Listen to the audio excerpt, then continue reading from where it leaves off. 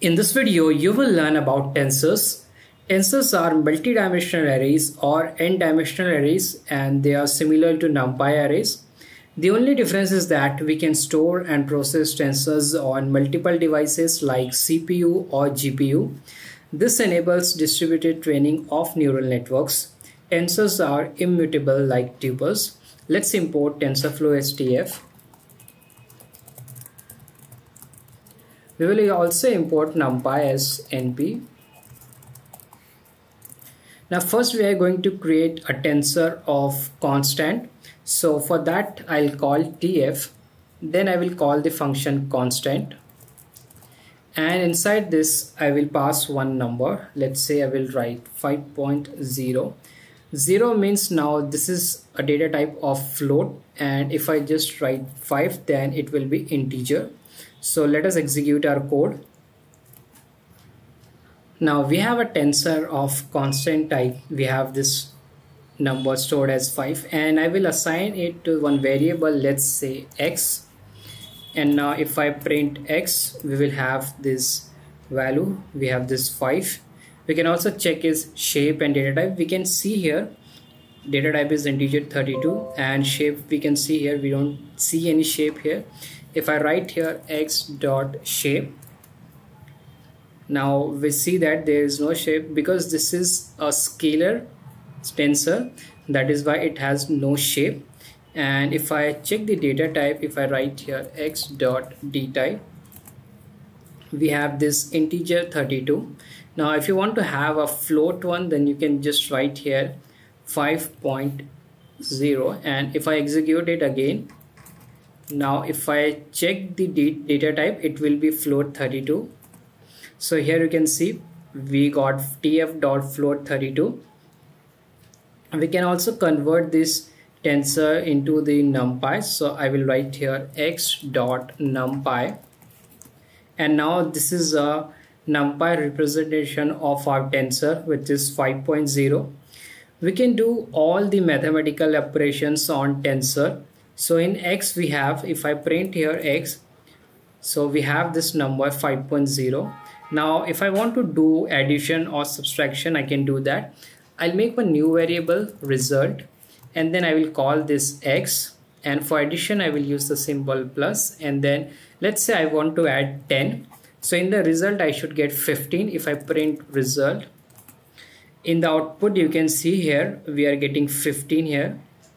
We have done the addition. Similarly we can also do subtraction. I'll write here result 1, and now let's say I will minus subtract 2. So 5 minus 2 is 3, and in result 1 we should get 3. Here in the output you can see we got 3 here. We have done the subtraction. So this is our scalar tensor because we have no shape here. You can see here we have no shape. Now let's create a tensor of type vector. I'll make one new variable, let's say x1, and then I will call tf.constant, and inside this I'll create a vector tensor, and let's say I'll write here 1.0, 2.0, 3.0, and let us print x1. And here in the output you can see now we got a shape here.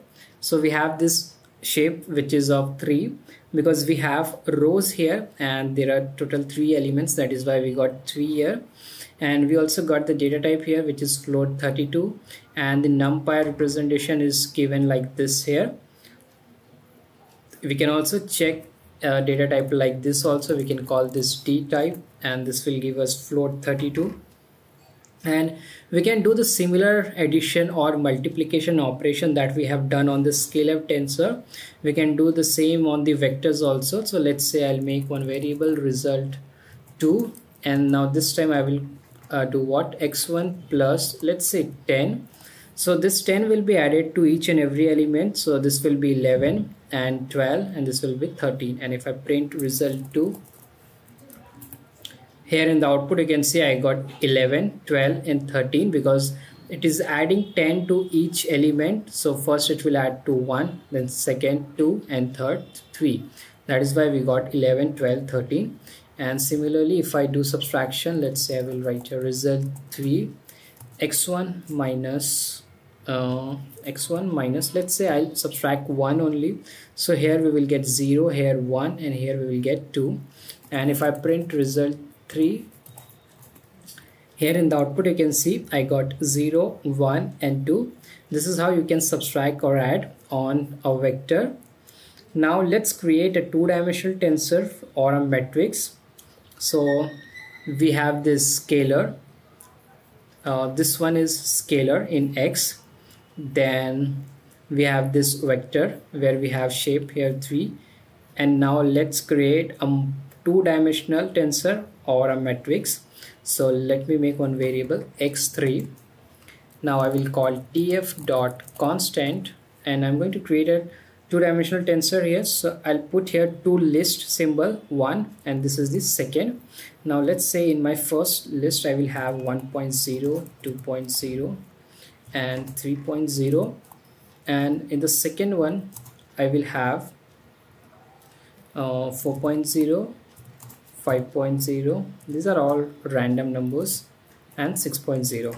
Now let me print x3, and here in the output you can see we got a shape of 2 by 3 because we have two rows. So this is the first row, this is second row, and we have 3 columns. This is first column, second column and third column. So here you can see this is our first row, this is our second row, and we have 3 columns. This is our first column, this is our second column, and this is our third column. And we can also check its shape and data type by calling these methods also. So if I call x3.shape, I'll get the same output which we got here, 2 by 3. And if I call x3.dtype, I'll get the same output which is float 32. So the data type is float 32.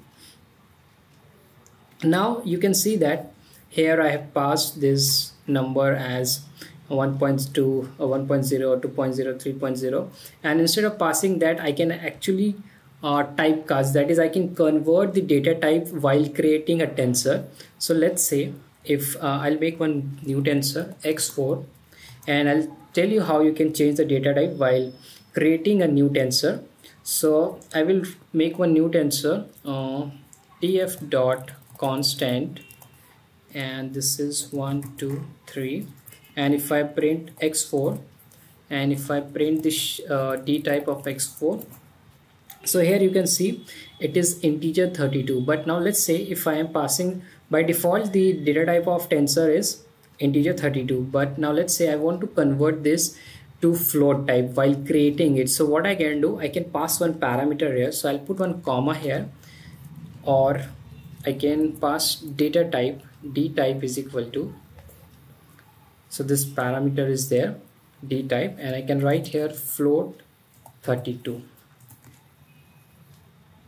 Float 32 is not defined, so if I write here tf.float32, now here you can see in the output, now we will get here, instead of integer 32 we will get float 32 here. Now here you can see we got float 32 here. So you can pass this parameter tf.float32 and it will convert it to data type of float 32. And here also you will see in the output we have this 1 point, 2 point and 3 point, because now this has been converted into data type float. We also have one more method which is cast. So let's say if I don't pass this parameter, if I remove this parameter, now you can see we have this data type integer 32, and here also you will see we have 1, 2 and 3, and here also we will have integer 32. Now what we will do, we will use the method typecast to convert or to change the data type. So I'll make one new tensor, new underscore x4, and now I will call tf.cast. So this function cast will help us to convert the data type, and inside this we want to change the data type of this tensor which is x4. So I will write here x4, and what data type we want, so we want to convert it into float 32. So I will write here tf.float32.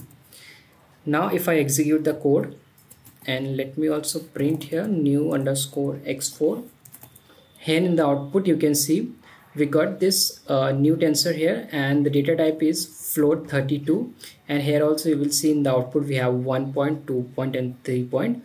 We can also call this new underscore x4 dot d type, and here also you will see we got the output as float 32. So there are two ways. The first is you can either pass parameter here, or second you can use this method tf.cast, and by using this method you will be able to change the data type from one type to another. We can also call inbuilt function like addition or multiplication. So here we have seen that what we have done is we use this symbol plus and this minus, but instead of using this symbol we can also call the inbuilt function for addition or multiplication or subtraction. So let's do that. For that I'll create two new tensors. Let's say y1. So my first will be tf.constant, and let's say I have 1 2 3, then y2 tf.constant 4 5 6. I have these two tensors y1 and y2.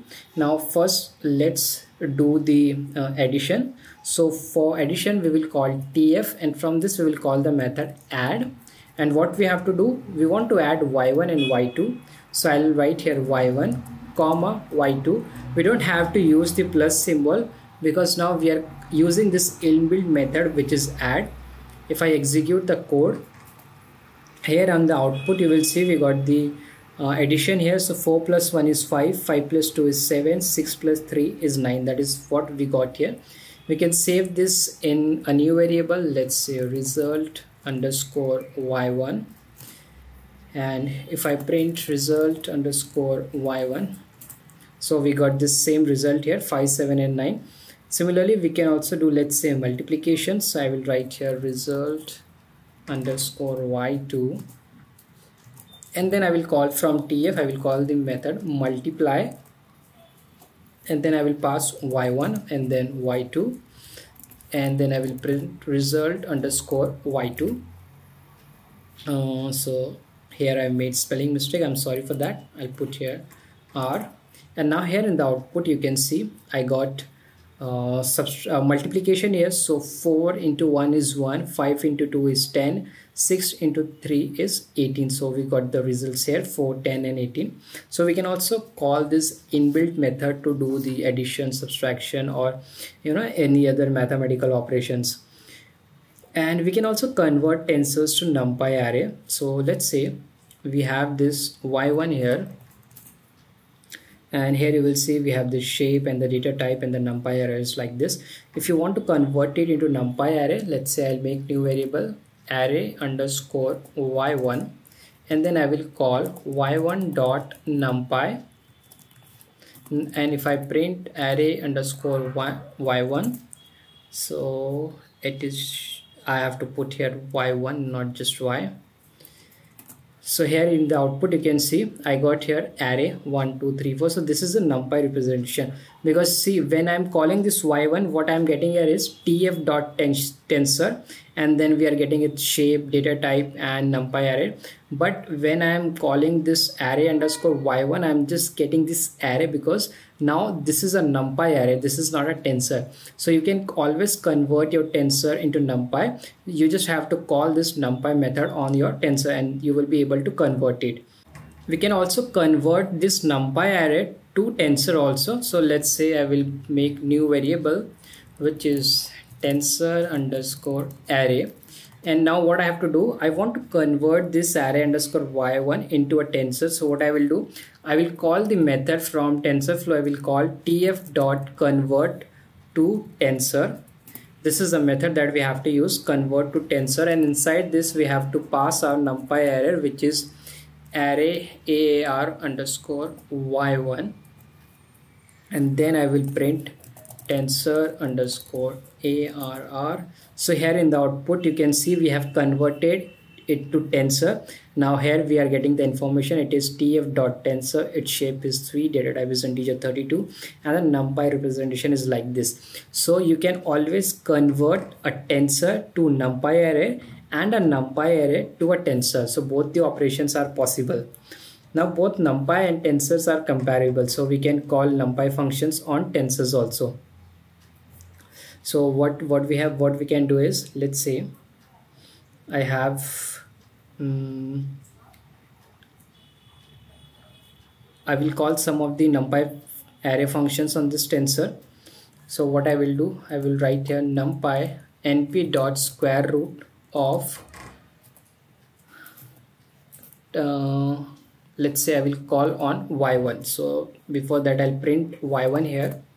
We have this y1, so this is a tensor. So what I'm trying to say is that we can call the numpy functions on the tensors. So if I print this, if I execute the code, here in the output you can see we got the square root of y1, and let's say we can also call the square function np dot square and y1. So in y1 we have 1 2 3, so we should get 1 4 and 9, and here in the output you can see 1 4 and 9, because both tensors and numpy they are same. That is why you can call all the operations of numpy array on tensors, and that is why whenever we are calling these functions on this numpy on this tensor y1, we are getting the output, we are not getting any error. But numpy operations are not part of the TensorFlow computation graph, so it's not recommended to perform numpy operations on tensors. So even though we can call these functions, but it is not recommended that you call the numpy functions on the TensorFlow, because they are not part of the TensorFlow computation graph. So that is the reason. And now let's see one or two more examples. So we can create a zero tensor as well. So let me make one variable 0, and then I will call tf dot zeros, and let's say I will give the shape as 3 by 5, and then I will print here 0. So here you can see we got a tensor here and all the elements are 0 and the shape is 3 by 5. That is, we have 3 rows, 1 2, and this is the 3. Then we have 5 columns, 1 2 3 4 and 5. That is why we got here 3 by 5 here. We can also create tensors of type ones. So I'll make one new variable ones, and then I will call tf dot ones, and let's say its shape will be 5 by 5, and let me print ones. So here in the output we got the tensor of 1. So we have total 5 rows, 1 2, then we have 3 4 and 5. So we have this 5 rows and we have 5 columns, 1 2 3 4 and 5. So we got 5 rows and 5 columns. We can also reshape our tensor. So let's say I'll make this as 3 by 5. Now this is a 3 by 5 tensors, and now I want to reshape this tensor to 5 by 3. So instead of 3 by 5 I want to make it 5 by 3. So we can do that. So what I will do, I will make one new variable tf underscore reshaped, and then I will call tf dot reshape. This reshape function will help us to reshape our tensors. And which one we want to reshape? We want to reshape this ones. So I will type here ones, and what shape we want? We want shape of 5 by 3. So we are just reversing it. Instead of 3 by 5, now I want 5 by 3. Now let us execute our code. And now if I print tf underscore reshape, so we have this tensor here 5 by 3. So here you will see we had 3 by 5 and now we have 5 by 3. So we can also reshape our tensors.